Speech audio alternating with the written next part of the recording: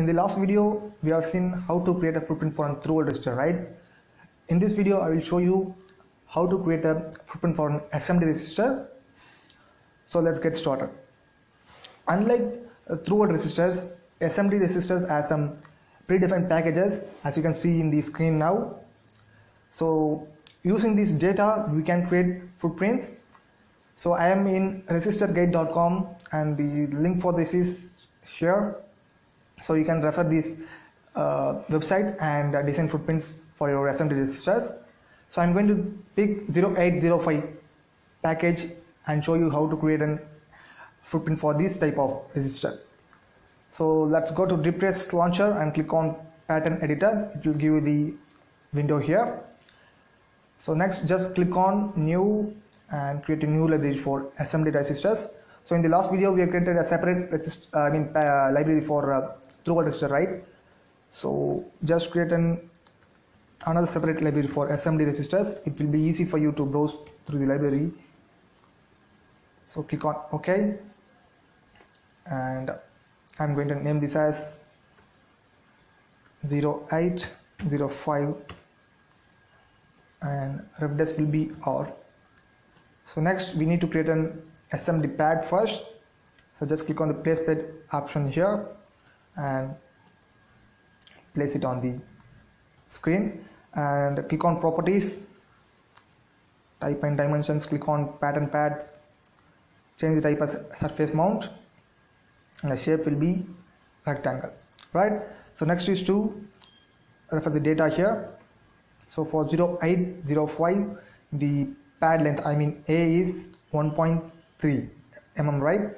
So make sure you have the units in mm, and I'm going to give 1.3 as the height, and the width of the pad will be B here, that is 0.7 mm, and again I'm going to give this as 0.7 mm. So through SMD resistors did not need any holes. I'm just clicking OK here and click on OK again. So now the pad will be changed into a SMD pad.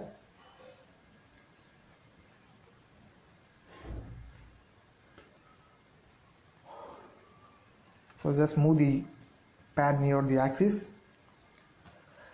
So as I shown in the last video, you can directly place the pad in the axis and paste the second pad based on the spacing between these pads.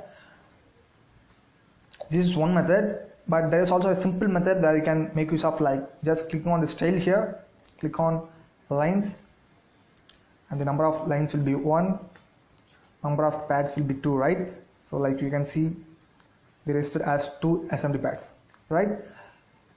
So you can see the pad spacing as 2.54 here, right? So the line spacing is not okay since we have only one line. So here the spacing between the pads as given as C, not the pitch. We need to have pitch to give the data here in this field. Pad spacing is 2.54 is given here, but in this data only C is given. So we can calculate by adding half of this pad width and half of this pad width, both of these pads. So it will give you 0.7 as the whole width. So I'm going to add the pad spacing with pad width. So that will give you the pad spacing is 1.2 here plus half of this pad and half of this pad width, which will give you 0.7, right? I'm going to click on equal to, it will give you 1.9.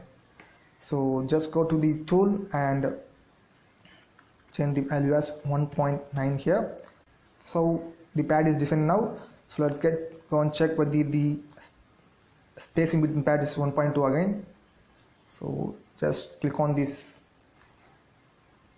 and measure whether it has the spacing as 1.2.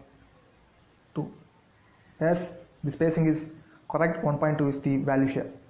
So next you have to draw the sill screen and the assembly layer. So sill screen is basically the white color lines you see in the printed circuit boards.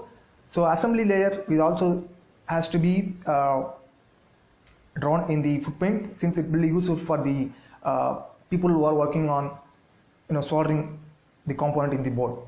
All right, for that just go to the data here again. So as you can see, the dotted lines represent the resistor which will be soldered on the pattern here, I mean the footprint here, but the data is not given here. But if you refer the respective data sheet of the resistor you are going to use in your design, you can have these assembly data as well. So you can directly go and choose this rectangle and select that layer as top assembly and draw the rectangle over here, right? The silk screen should not be drawn over the pads. The silk screen should be either drawn outside the pads or inside this pad. All right, so this is pretty simple, right? So hope you got the basic idea of creating a footprint for an SMD resistor. If you have any doubts in this video, just go ahead and ask the doubts in the Learn PCB Design Facebook group. I'm always happy to help you. Bye bye.